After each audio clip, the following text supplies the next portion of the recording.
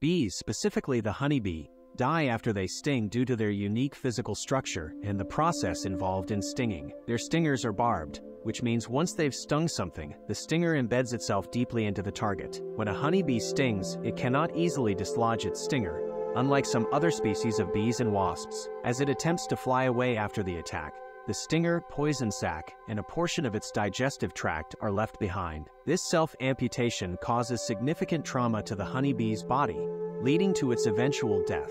This is a suicidal behavior, but it's a sacrificial act for the benefit of the colony. When a honeybee stings, it releases an alarm pheromone that alerts other bees to the threat. This pheromone motivates other bees to become defensive and attack the threat, thus protecting the hive. The reason behind this mechanism can be explained through the lens of kin selection, a concept in evolutionary biology. Honeybees are eusocial insects, living in large colonies where most members are closely related. Even though the individual bee that stings dies, it helps to safeguard the larger group, thereby increasing the chance that its genetic traits will continue in the population. This sacrificial act is a testament to the complex social structure of honeybees and their dedication to colony survival.